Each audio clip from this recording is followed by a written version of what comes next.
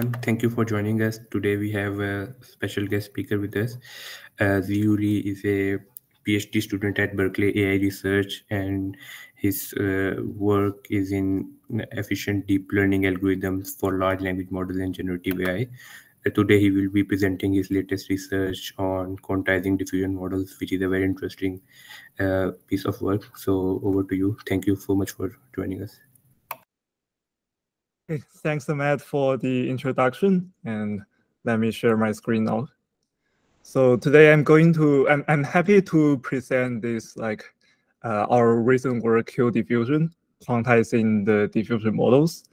And this is the joint work with collaborators from Nanjing University, UIUC, and Peking University. So basically, in the past years, diffusion models have shown great success in generating images with both high diversity and fidelity. And we all know that stable diffusion and Midjourney, DALL-E 3, they're all very popular and can create some amazing pictures. However, the generation process of it is pretty slow right now, and sometimes can be pretty slow, which becomes a primary obstacle towards broadening the applications of diffusion models. And the prior work has been solving this problem by mostly reducing the number of steps required in the denoising process, as shown in the figures below, which is like a very simple demonstration of how diffusion models work by just iteratively adding noise to the image and in the diffusion process, and iteratively denoise those noise from a Gaussians step by step in the denoising process to generate samples during the inference time. And you can see that this iterative process is quite redundant, and those prior works have leveraged various different approaches to make this more efficient, like doing this progressive step distillation to distill many steps into only 1 or 2 steps, or like 5 steps, a few steps, or using some finding better, shorter solutions of the ordinary differential equation in the diffusion model, such as the work like DPM solver ++, using some other mathematical inspired methods like rectified flow in the InstaFlow, or the recent consistency models proposed by OpenAI, which is the technique that DALL-E 3 is based on. However, there is another important factor that has been largely underlooked, which is the fact that the noise estimation used in the diffusion model in each iteration itself is compute and memory intensive. Let me first look at the examples of stable diffusion. And the figure on the right is the basic demonstration. It's just like a simple illustration of how stable diffusion is formed.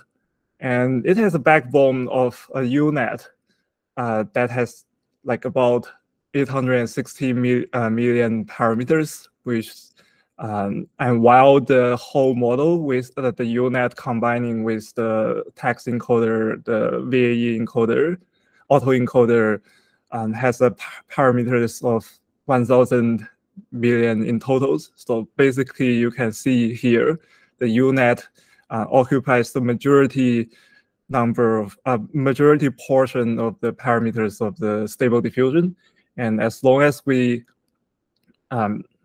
make this UNet efficient, we will just we can stop the major bottleneck in the stable diffusion and makes the whole diffusion model efficient.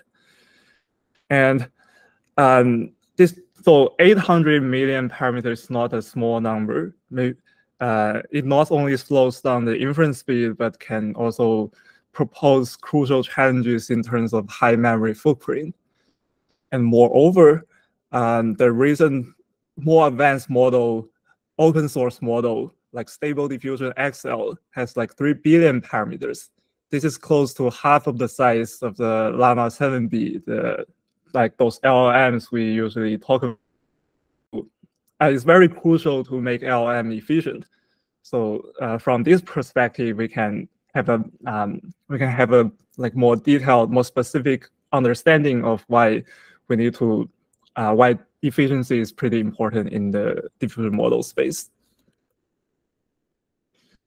And if people have been paying attention to the past to the progress of LLMs in the past year, you may have noticed that quantization becomes a quite popular technique to speed up LLMs, to reduce the memory requirements of LLMs.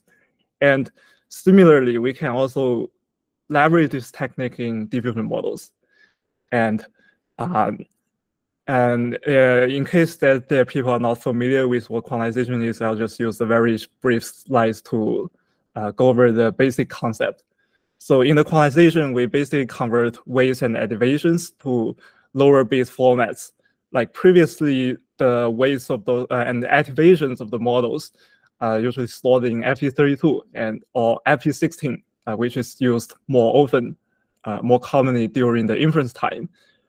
And this takes like 16 bits of memory required to like store this 16 floating point FP16 floating point format. However, we can actually use like lower bit formats like int8 or even int4, just using integers and using just 4 bits of 8 bits to represent those weights and activations.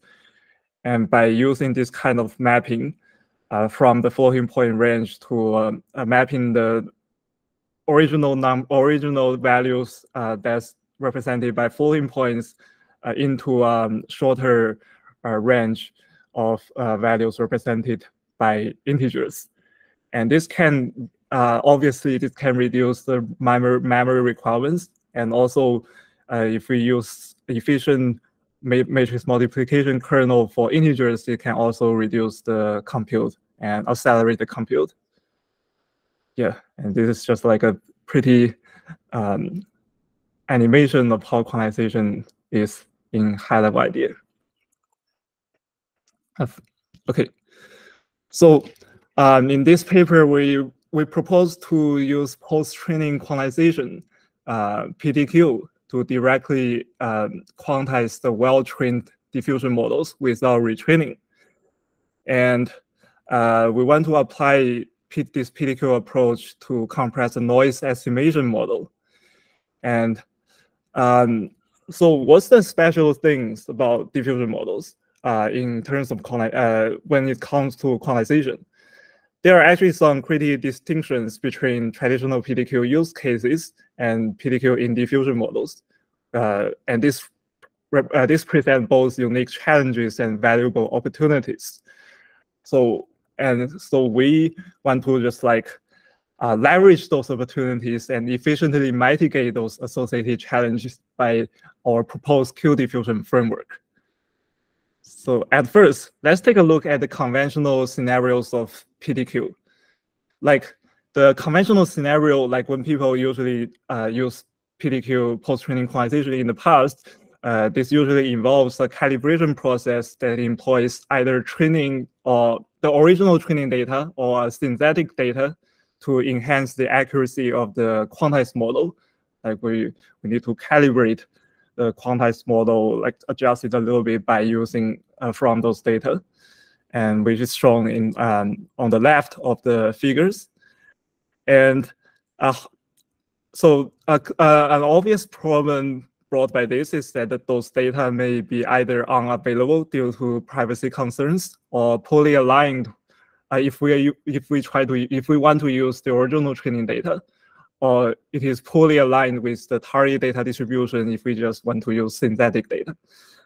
And the quantized model, and also in the inference time, like the quantized model only needs to be gone through once in when you want to do a single inference to get the results. That's in the conventional case. But in diffusion models, a very interesting perspective, an interesting property is that we actually don't need to go over this kind of calibration, this synthetic data, or like using the original training data procedure when we want to consider creating the calibration data set.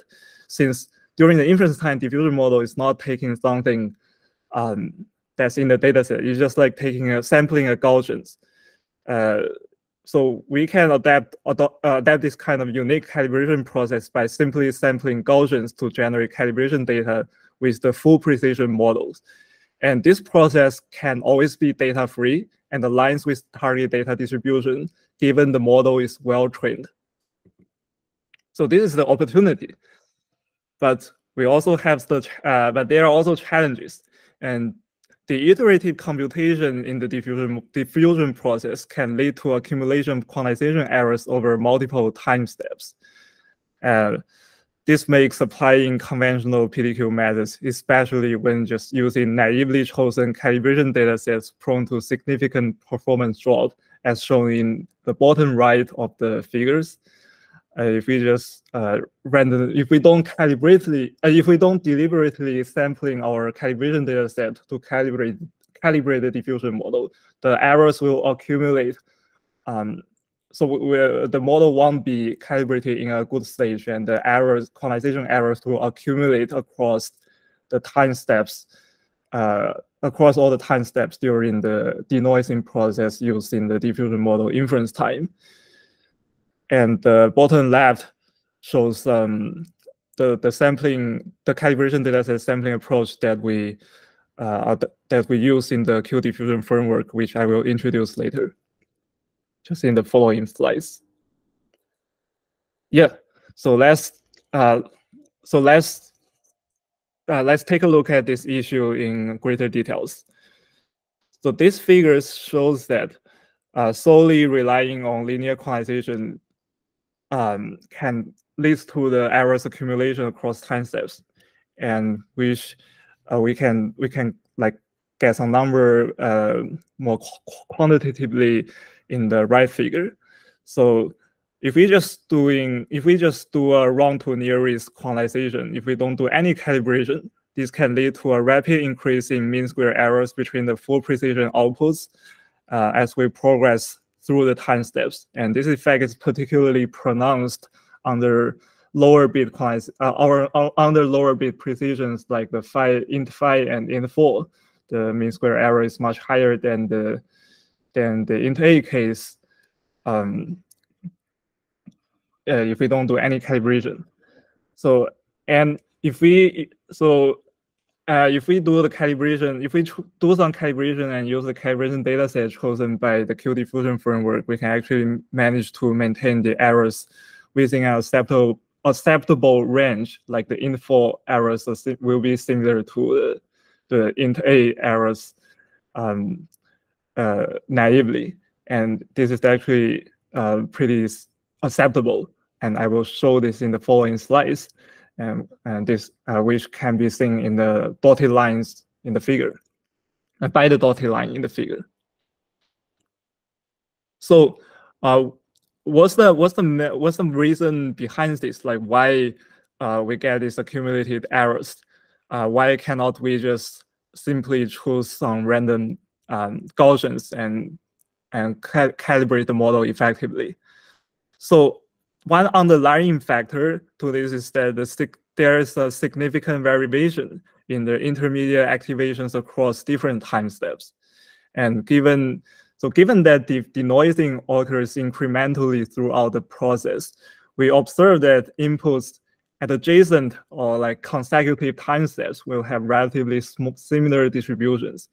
And inputs at distant time steps are distributed more diversely, as shown in this figure. Like these are just like the activation range across the different time steps. Like you can see from this figure the changes are pretty gradual, and the numbers at the beginnings are very different from the number in the end. And these patterns happens for all the intermediate. So the previous figure is for the final output, and this patterns actually holds for all the intermediate layers, intermediate outputs at each layer. So we can all see this kind of similar similar patterns like in the neighboring time steps, the difference is not that large, but in the distant times, but if you just like put this into a wider range, then in the distant time step, you can have pretty different activation distributions. And this is actually quite intuitive, as the denoising process is just like starting from a sample taken from an isotropic Gaussian distribution, and the noise is gradually added to the image. So intuitively, the sample at neighboring steps won't be that different, but the sample in distant steps will be pretty different. And this process is actually quite uniform. Won't be very the change won't be very fierce across steps, as long as you are not using too many steps. Too few steps. So this led us to design a time step-aware calibration strategy, which uniformly segments the time steps into fixed intervals and draw an equal number of samples within each intervals, as shown in the figure. And in this way, it ensures that our calibration dataset to have a comprehensive coverage of the activation modes across the entire temporal spectrum, and which will create a high-quality calibration dataset and ideally makes the model adapt to all the different activation distribution across all the time steps. And the figures and on the right is just like a high-level overview of our algorithm. And I won't go over the specifics at this moment, but and if you're interested in this, you can it can be found. More details can be found in our paper. But in essence, so we want to partition the noise estimation network into distinct blocks. Like here, it's like 1 to n blocks, and we conduct the calibration using a block-wise adaptive rounding strategy, and with the calibration dataset sample uniformly across the segmented time step intervals, as I just mentioned. And this will be done for both the weights and activations. Yeah, so this is the calibration. This is from the calibration dataset perspective, and we know that in a diffusion model, we need to create this kind of calibration datasets considering the iterative sampling, iterative process in the diffusion model inference. And a natural question here could be that why we just do this uniformly, and are there better ways? Like, this sounds pretty naive. And we actually did some exploration we actually did many exploration from this perspective, and I will talk about this in the ablation studies later in the presentation. Now let's just like move to the other parts a little bit. So other than the challenges introduced by the iterative sampling inherent in diffusion models, the architecture of the noise estimation network used in the diffusion model presents its own challenges. So usually a UNet is used in the diffusion model, and we found that there are abnormal activation weight distributions in the shortcut layers in those UNets, in the shortcut layers of the noise estimation model, like where UNet just concatenate the shallow features and deep features using those shortcuts. And this actually creates very abnormal activation and weight distributions. And if you just quantize this layer as a whole, it can hurt the quantization performance. Like as demonstrated in this figure, the 3 shortcuts layers in the UNet, the first 3 shortcuts in the UNets can have very abnormal input activation ranges. And this is also just like a further illustration of that this pattern can be observed across different models, different data sets, and like in different data sets like CFAR10, like the stable diffusion. For stable diffusion, I think Yeah, I think for stable, it's just like the model, like in the inference time of the model. So in the DDIM trained on Silver 10, stable diffusion trained on Lion, and those latent diffusion trained on L-sons, we can all observe similar abnormal distributions in the shortcut layer, in some of the shortcut layers, in the model, in the noise estimation model. And sometimes this is large, like in Silver 10 in stable diffusion, you can find that those activations are very abnormal, like 1,000. It is 1,000 while the others are below 200, or like 300 while the others are below 50. But for other models trained on other data sets, it can be less severe. Like in the L-son bedroom or L-son church, it's not that abnormal. So we don't need always we don't always need to apply this shortcut. We don't always need to address this issue. But once those differences those abnormal patterns become significant, if we don't address it, then it will become a big problem. And so because those shortcut layers merge the deep and shallow features, and it conducts this kind of concatenation. So the distribution, this abnormal distribution in nature can have a very clear patterns. Like it will just be a bimodal distribution in the corresponding channels. And since it's just like a concatenation. And so we propose a very simple, a very straightforward technique to address this issue. And we call this the split quantization techniques, which performs the quantization prior to the concatenation. And basically, as shown in the figures in the right, like we just split both the inputs and the weights, and applies quantizations to the split to x1 and x2 separately, where x1 and x2 is the activation, so applying the tensor-wise quantization, and also applies the quantization for W1 and W2 separately. And since they are weights, we use channel-wise quantization. And in this way, and we concat them, and we only concat them after the quantization was performed.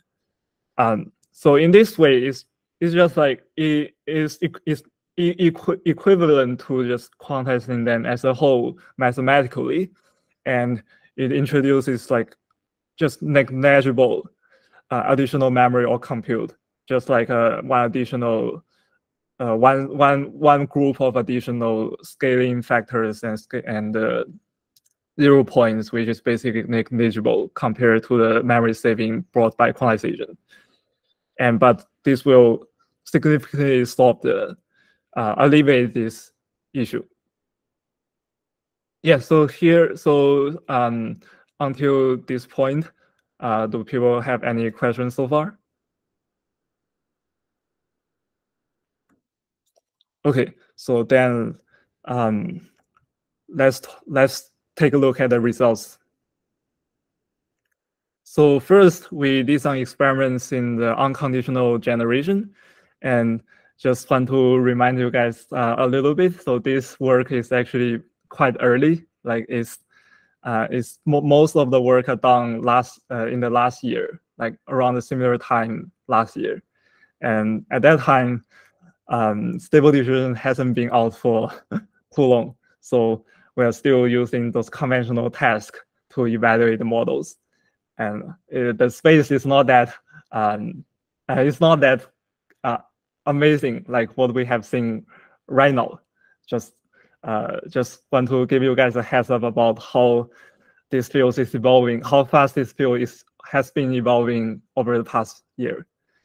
And so first, we did some experiments in the unconditional generation case.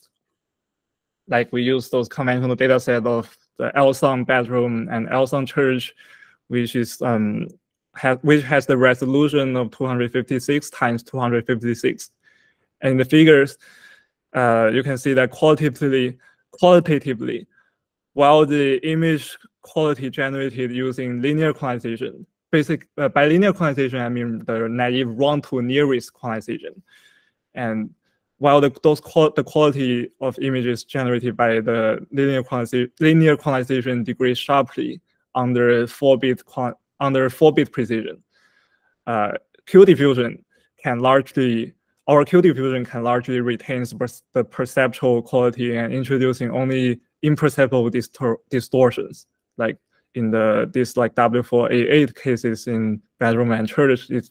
The images are basically identical to the FE32 models results.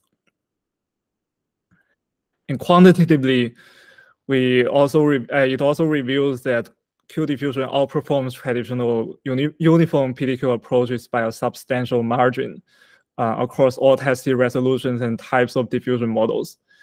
Like other than the round to nearest linear quantization, we also use another state-of-the-art PDQ methods at that time, which is S-quant.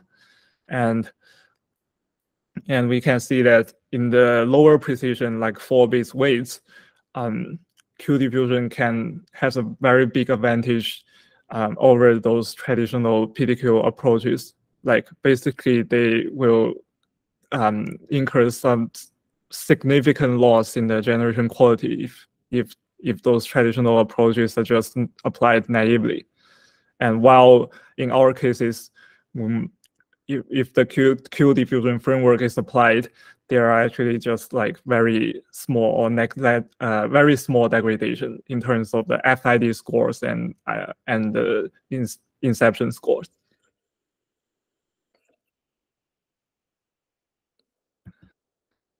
Yes, so this is the qualitative and quantitative. This is just like a brief overview of the qualitative and quantitative results of the unconditional generation. And let's take a look at some more realistic tests, like some tests that people care about more, which is the results in the text-to-image generation. And we use Stable Diffusion 1.4 at that time as the model to test on. So from this figure, like we use the prompt, the classic prompt photograph of an astronaut riding a horse, and in those figures, like you can see that Q-diffusion quantized models yields high quality images that faithfully represent the semantic information, and both in the W4A32 case and W4A8 case, like 4-bit ways and FE32 activation or 4-bit ways 8-bit activation. I just realized that I forgot to go over what the notations, but it's pretty straightforward. Hopefully there's no confusion about what W4A32 and W4A8 means. And while in the linear quantization case, the image basically becomes very corrupted, and the quality just like becomes very bad. And so this is actually pretty interesting results, and it shows some promising results in it demonstrates that Q-diffusion can actually quantize the state, although we do not specifically design Q-diffusion for those classifier-free guidance ways of text-to-image generation, conditional generation. It can still work for those text-to-image generation, like in the Stable Diffusion. And to the best of our knowledge, at that time, this is the first study to successfully implement Stable Diffusion at 4-bit precision. Like we don't see any other people achieving 4-bit at that time. And even for now, I don't see there are many works that can get into this low bit of precision. And I will introduce other works in the later slides. I'll just like briefly go over other work in the later slides. So, and in addition to the generation quality, like I just want to point out a very interesting properties that we observed during the experiments. Like, so if you look at those figures in the red circle, you can see that there are some interesting differences in the semantics of those generated pictures. Like they can be in different ways. Like in the first row, the people on the horse has wear different colors of astronauts, different colors of suit. Like it can be color, it can be environment, it can be alignment, it can be posture. Like in the second row, it's just like the horse. The picture is just like put into very different environments. In the third rows, the FP32 model actually isn't faithfully aligned with the prompt, while our 4-bit quantized models have the correct semantics aligning with the prompts. And in the last row, the posture of the horse are different. So this is actually a pretty interesting properties we observed when doing those quantization experiments, and we didn't. So this works. It isn't really the focus of this work. Like we don't actually investigate this property in details, but I think it shows some interest. It may shed some light in some interesting research directions, like controllable generation, or how we can improve the quantization, or maybe even using quantization as a way not only to improve the efficiency, but also as a way to improve the generation quality. And this kind of makes makes some sense, as it's not uncommon to use some general quantization techniques in the computer vision. Like we have those VQ GANs or stuff like this. So maybe sometimes quantization can be helpful. But this is just like something I would like to talk about. We didn't really go into details of this stuff. Yeah, and there are just like more examples of the other prompt, a puppy wearing a hat, and we can see we observe similar results as what we observed in the other case that I just showed. And we can also see that there are some there are some changes in the semantics from the images generated by the quantized models, and sometimes the difference is large, sometimes it's small, and it's just like some very interesting. And it's hard to tell which one is better, but both of them have high quality and both of them align with the prompt, but they are just like semantically different. So this is just like pretty interesting. And here is just some experiments of evaluating our quantized stable diffusion quantitatively by using the FID scores and CLIP score computed in the MS COCO dataset and following the previous people's approaches when they studied the stable diffusion. And yeah, actually is following the SD 1.5 official reports approaches. And the Q-Diffusion doesn't really have maintains similar CLIP scores and has negligible increases in FID, so also similar FID scores as the FP32 cases, like which is represented by the dotted line. In both figures, it's the dotted line, where in FID is 20 and in the CLIP score is like 0.2865. And the interesting thing about FID is that Q-Diffusion is actually achieving better results than FP32, and which is quite weird. And we attribute this to the fact that FID is not a good metric in evaluating when the model becomes so good as stable diffusion. When we want to evaluate the quality of text to image generation in stable diffusion. And I think this is actually proposed by many other people as well in the diffusion model, just in the diffusion model field. Like right now, evaluation is always a difficult thing, and those quantitative metric can just be used as a reference. They don't actually mean whether the quality of the image is better when it cannot reflect, when the models are just pretty good and the small variations in the number cannot reflect whether one model is better than the other. With this said, like a very high FID scores or a very low K-score definitely indicate that the model is not good, which is the case of the round-2 nearest linear quantization. So this just provides more evidence showing that our methods are pretty effective when it is applied to the stable diffusion. Yeah, and we also perform some ablation studies of the effectiveness of each of the techniques we propose that I mentioned in the previous slides. The calibration with this uniform sampling and the shortcut splitting. So when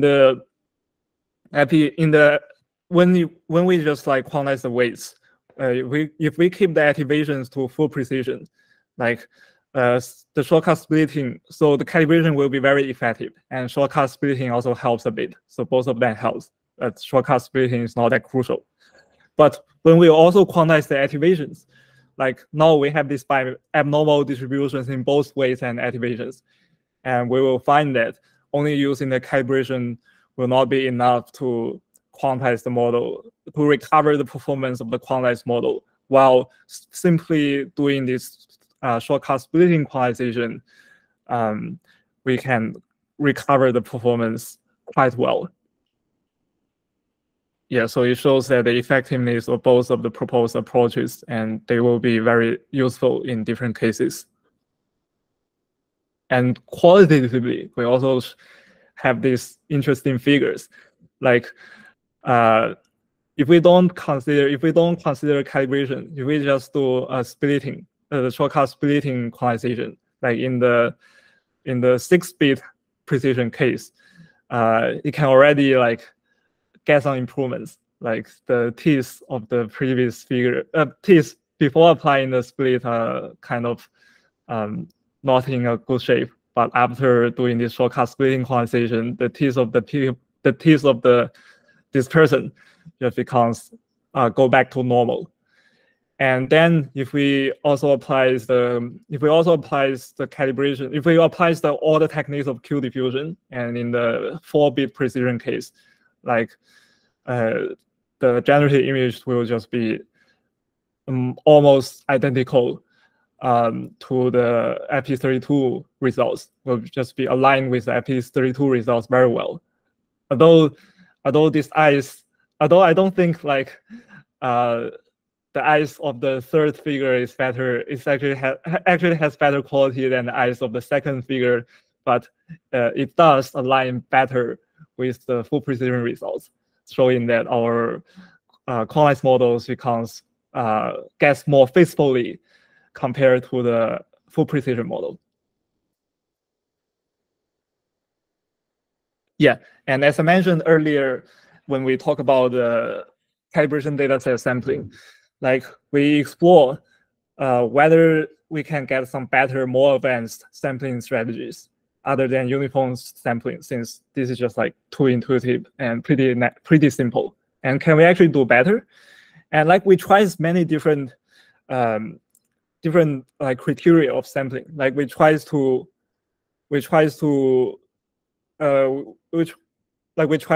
STD, which is like assigning the weight coefficients of the of each time step by the pixel-wise STD of the activations. And the intuition is that we want to sample more data from the time step with a larger variance in its distribution to better cover the whole temporal spectrum. And we try the variant of these STD methods by using the norm of the activations instead of just the values of or the average of the values of the pixels. We also try the self-supervised learning methods called unsupervised selective labeling, and the original paper, the original USL paper, aims to select both representative and diverse samples for self-supervised learning. And we hope we think this principle can also be applied to the calibration dataset creation in the quantization case. And we also tried this USL methods. And the last methods, we didn't conduct the last methods, normally distributed time-step calibration collection. And this is the methods used by another paper, another concurrent work called PDQ for DM, and which is another work that explores quantization in diffusion models. And we didn't really run some extensive experiments as the previous three that we proposed when we tried this DNTC methods, but we did reproduce we did try reproducing their results that's described in the PDQ for DM paper. And the results are a bit disappointing. Like, we didn't really get better results by any of the techniques that we tried. Any of the technique that may consider more than the uniform sampling. Like, we actually just get a little bit worse FID scores on CIFAR 10. And we fail to observe significant differences between those different sampling strategies. And we don't observe improvements. And we assume that this the reason behind this might be that the uniform sampling is already good enough. Like, we think a key of creating this kind of calibration data set is that we need to cover all the time steps. We want to cover the entire temporal spectrum. And once we cover the entire temporal spectrum, it can align with the motivation of, it can just like align with how diffusion is done. Like, we can just like, by just sampling uniformly, we already address, as long as we sample all the time steps uniformly, we already address the gradually changing activation modes across the steps. There might be some other coarse grain, more fine grain consideration, but they may not matter to the quantization quality that much. If we want to further improve the quantization quality, it may just like using different calibration data set might not be helpful. You need to do something else. And in terms of, and speaking of calibration itself, doing uniform quantization is already good enough. Like, as shown in the figures, in the two figures on these slides, like when we just sample part of the time steps, part of the temporal spectrum, the results just decrease significantly. Like, first 25, first 50, last 50, and last 25. And the mid 50 kind of has some coverage of the early time step and some coverage of the later time steps. It gets better results than the other cases, but still worse than sampling the full time steps, full range of time steps. And this can be illustrated in the figures on the right. And the figures on the right, in addition to covering the whole time step, all the time steps, the figure on the right also explored some hyperparameters choices of the uniform sampling, and from the figures it shows that as long as we cover all the time steps, the results won't be that different, and we just choose one configuration to balance the number of samples required and the quality of the generation quality in terms of FID, and which is denoted by the green star sign, green star label. And we did some exploration of combining Q-diffusion with some fast sampling approach to see that. Remember at the beginning of this talk, I mentioned that there are two lines of work.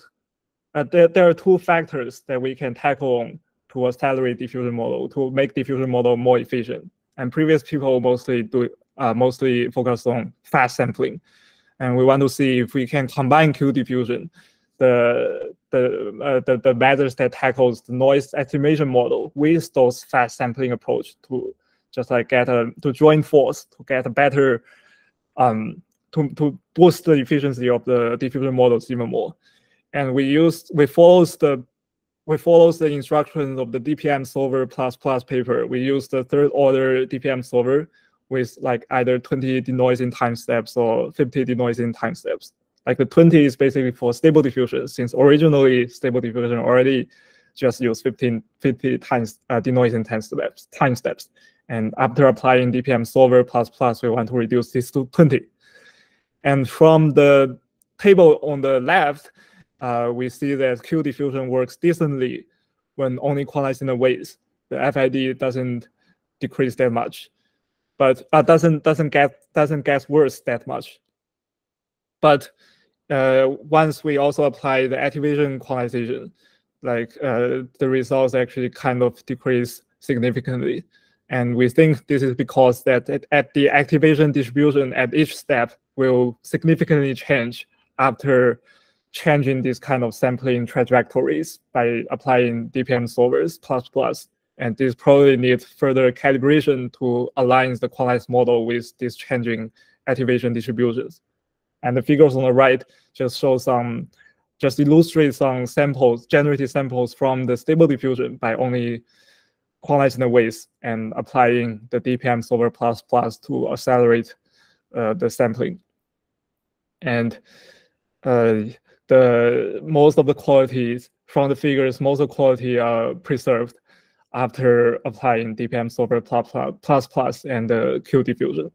So, and this could be an interesting direction to explore in the future. Like when people want to get an end-to-end solution that just like exploit the efficiency of diffusion models to the best of the extent. Yeah. So here are just like all the experiments that we have conducted in terms of performance, and in terms of like the quality, the generation quality, or the theoretical saving in the memory, or the theoretical precision that we can get without losing quality in when applying quantization to some precisions. And these are just like all the results in the paper. And I also would like to talk. I also would like to discuss and talk about the implementation a bit. And since if we really want to make this work, we need to implement this in an end-to-end fashion to get real speed up and memory saving. So previously, all the results are just done by simulated quantization, which people sometimes call it fake quantization. And it doesn't really get speed up and memory saving. It's just like applying the scaling factor and 0 points and this casting and the integer casting to the results to the inference process to mimic the process of what real quantization will be like. And we can get the same generation quality as when we apply end-to-end quantization, but it's just a simulation. And there are already some existing implementations of quantized stable diffusions, but they all have some pretty large limitations. Like two open source ones, the Apple Core ML implementation.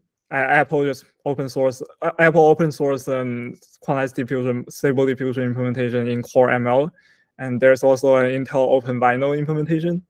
So these two figures shows that once this kind of, so many people have asked me what will be the speed up and memory saving when we really implemented this quantization, and I think these two figures can give people some sense about their about that there will be real speed up when applying quantization, and the memory saving will also be very significant, as shown in this Open Vinyl figure, which is a Pokemon variance of the stable diffusion, and it gets like a 0 point. It reduced the memory footprint by 4 times when doing the AB quantization, which is just like the theoretical limits, and we can do this even further when doing 4-bit.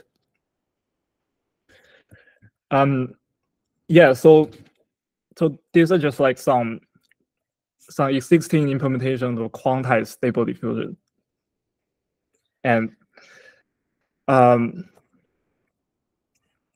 which can give people some sense of how Q-diffusion will accelerate diffusion models when it's implemented in an end-to-end fashion. And for some future work, there are a few different directions. There are many directions that people can do. First, we need more comprehensive and dedicated studies on conditional generation, on the stable diffusion. And since this paper, just want to emphasize this again, this paper is done pretty early, it's finished pretty early. At that time, we didn't really consider conditional generation that much. And we just use stable diffusion as something similar in the fashion of proof of concept. But in order to make quantization really useful in real life, we need to test on more advanced model like stable diffusion XL. We need to try more variety of tests like image editing, in-painting, out-painting, all those things. And we also need to address different issues, different potential issues in those more realistic use cases, like how will quantization be respond to non-trivial prompt engineering? Like if you guys have played with DALL-E 3 or Midjourney, which is a more suitable example, like you may have the feeling that usually you need to use very long prompt to get the results that to add many constraints, and then you can finally get the results that you expect. And also combining the quantized model with control net with those different customized LoRa modules and see how the performance will be affected by quantization. So this is the most important direction, future direction. And if you guys have paid some close attention to the figures I displayed in the previous slides, there can actually it can actually be observed that there are still some artifacts when activation quantization is also applied in addition to the weight quantization, and this can actually be further improved. Like there could be some more dedicated quantization techniques for diffusion models to address those issues to further boost up the performance, the generation quality, and there are already many follow-ups. Like for the sake of time, I won't talk about this each of them, but the key idea is like each of these matters, like PDQD, ADPDM, TDQ, TFMQDM, each of these matters address some different issues, different shortcomings of the Q-diffusion, and to further to better study the diffusion model quantization and boosting up the performance.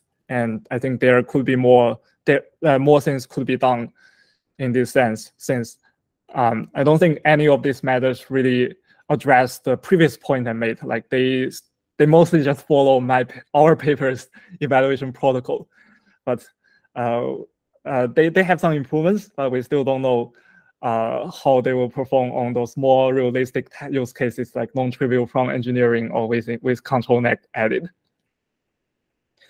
And we can also try leveraging some other advancements in quantization in general, such as using smooth quant to alleviate the activations in the linear layers of stable diffusion. Like in stable diffusion XL, the linear layer is actually quite large, and using smooth quant could be potentially helpful. Or using some other quantization formats that has been recently attracting more attention after the Hopper architecture is proposed by NVIDIA. It's proposed by NVIDIA, like the FP8 or FP4 formats, other than Int8 and Int4. And this can potentially also boost up the quality, generation quality, or like make quantization easier. And those are all just some valuable future direction to explore. Yeah, and in the end, I just want to bring up the topic of end-to-end quantization implementation again, like as I talk about in these slides. And this is just like this is not a research problem, but it's just very important in terms of adoption, in terms of making this quantization really useful. And right now, I think people all have the feeling of the matters will only be useful once the proposed paper will only be useful when it's adopted by the community, and which means we need to get a working implementation for the community. And there are no open source end-to-end quantization diffusion model implementation for CUDA GPUs. Like previously, I brought up the Apple Core ML library. I brought up the OpenVinyl. But Apple Core ML, they only did weight quantization, and they are actually using non-uniform quantization. So this cannot be done for activations. And it also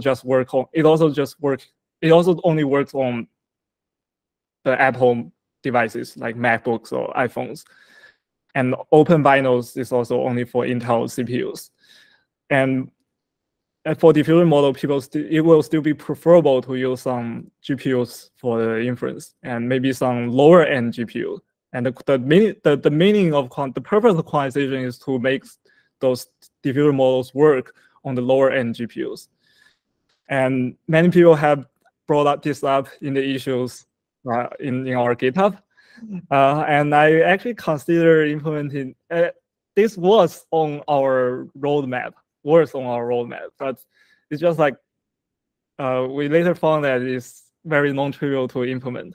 Like, the figure here is just like something I put in the issue of our GitHub.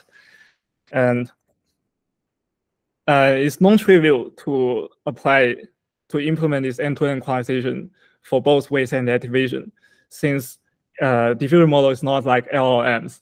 It doesn't only have the linear layers, it also have the column layers. And surprisingly, there's no good open source implementation of int8 column, even int8 column layers. Like even for the intake a naive intake column layers, we need to do some pay some efforts to make it work. One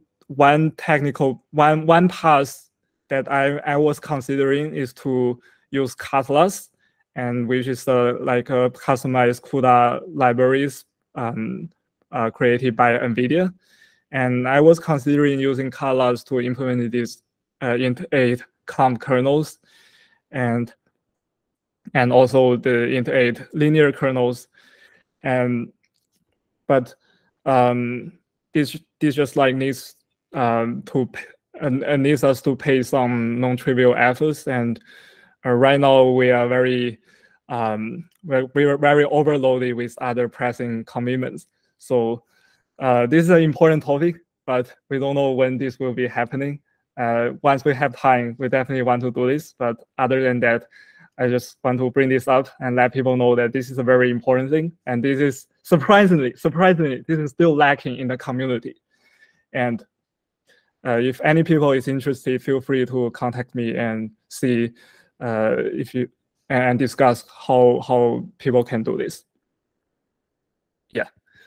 Yeah, so this is all of my presentation, and thank you for listening. And now I can, please feel free to ask any questions about my talk. Great talk. I had a small question. You mentioned that there are abnormal activations in the diffusion model. So can you shed some more light, like what's the reason we do have these abnormal activations? And like, can we fix it, and will that improve the quantization process?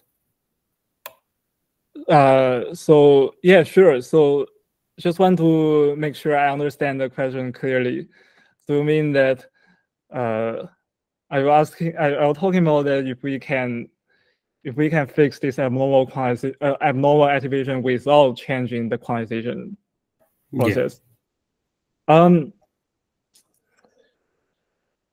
That's a good question.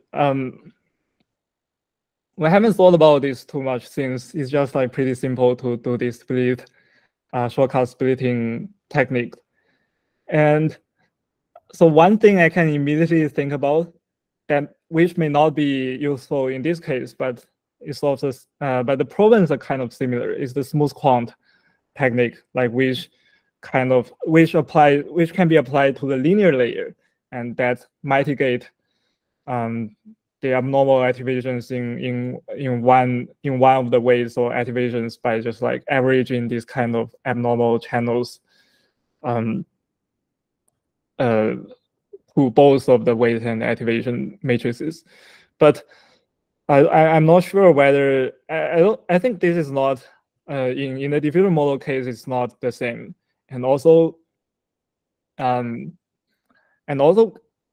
these abnormal distributions can also be viewed as a general, can also be categorized as a general problem of outliers in the quantization research.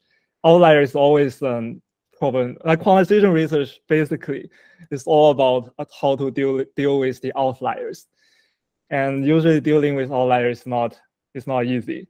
And I think this shortcut splitting is already an easy way of addressing these outliers or addressing these abnormal activations compared to other outliers, other approaches to deal with outliers in the previous quantization literature, since we have this like explicit pattern of concatenation. Yeah, does this answer your question? Or yeah, thanks. Any other questions? Yeah, there's a question in chat. There's a question in the chat. So that's a good question. So currently my research is actually focusing on some other stuff, and I think right now we don't have a plan to further explore this diversity in the lower level semantics between Q-diffusion and Ph.D. models. But I do think this is an interesting research topic, and just feel free to discuss this with me, like if you are interested in this topic. But right now we don't have a plan to work on this ourselves. Yeah. All right, I think we can end the session. Thank you so much. Okay. Yeah. Thanks, Matt, for organizing this event. Yeah, my pleasure. Take care, everyone. Bye. Bye.